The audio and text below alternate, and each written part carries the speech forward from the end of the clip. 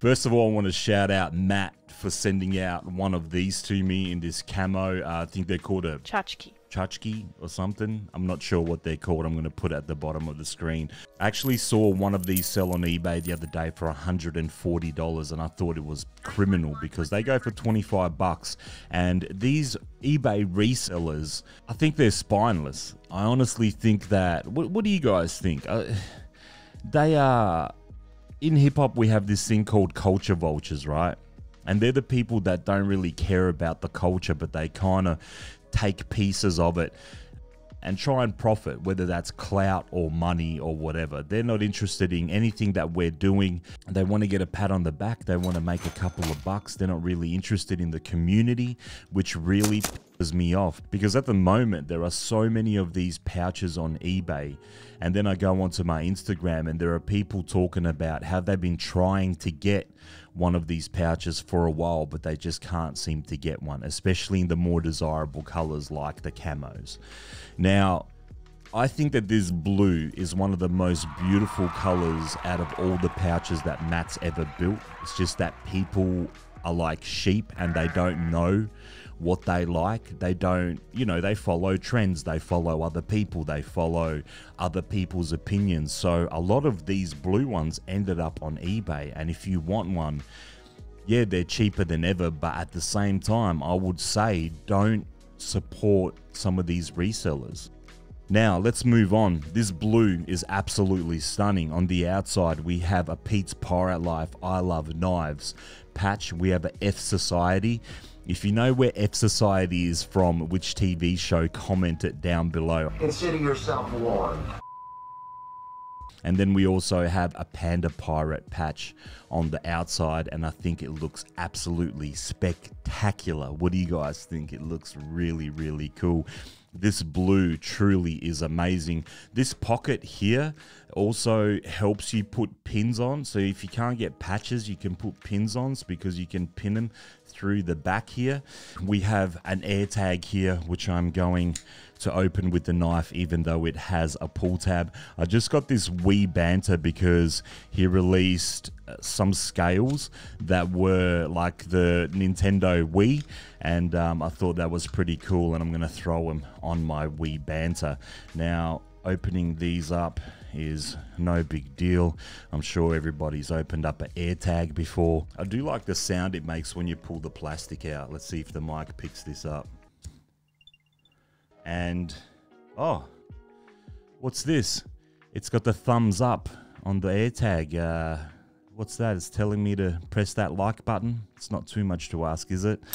Okay, so AirTag, that's going to go into the back of the pouch, and also in the back we have a Giant Mouse coin. This is a, what does it say? Giant Mouse Knife Company, 5 years of knives done right. Awesome. And then it's got this kind of like pirate rat at the front. I'm going to put some B-roll in there, and then we're going to go into the inside. So let's just quickly go through the pouch. On the inside, we have this Leatherman pry bar. I'm really digging this one. Bead off Etsy, which was $18. This is the blue carry, blue and orange carry. We have an Olight, which is in blue with the orange bead, the same place that I got the blue bead from. Now, this is the only way that you can support the channel in this video.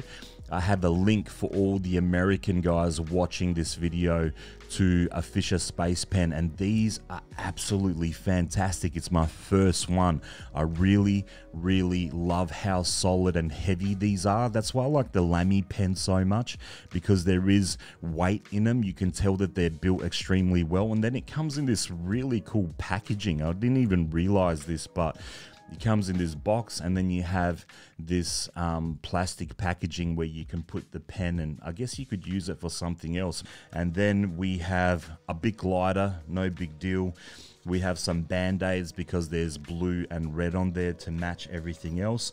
And then we have, I knew that wasn't going to work. Once I can't get this, then I just can't get it. It's so small. That's what she said. No. The Giant Mouse Nibbler. This thing is made so extremely well, but it does worry me a little bit. And it worries me because the scales are really slippery. It's kind of like glass with a little bit of sweat in your hand, especially summertime. I just feel like if you're not really hanging on to the paracord, there is a chance that you could cut yourself. This knife has cut me so many times and I've never carried it. The only times that I've had this knife in my pocket is when I've been packing this pouch out, and every single time that I've tried to flick it open, it's cut me. Yesterday I tried, oh wow, I got that one. Yesterday I tried to open it and it actually cut the top of my thumb. It wasn't bad, and then my index finger as well, just little nicks, but there is something ergonomically that I don't like about this knife. It's expensive too. I would much rather carry the Dragonfly if I was going to be in this territory, or even like the Kiwi Plus, than this knife here. Like I said, it's built so extremely well. It is a piece of art, honestly. Like, if you look at it, I'm going to try and put some good B-roll in there. If you look at this knife, it's amazing. It makes me want to buy more Giant Mouse knives, but just something about this one that scares the absolute crap out of me. Okay guys, so that's it for my blue carry. I hope you liked it. Like I said, don't try and buy these pouches off eBay and support those culture vultures that don't really care about our community.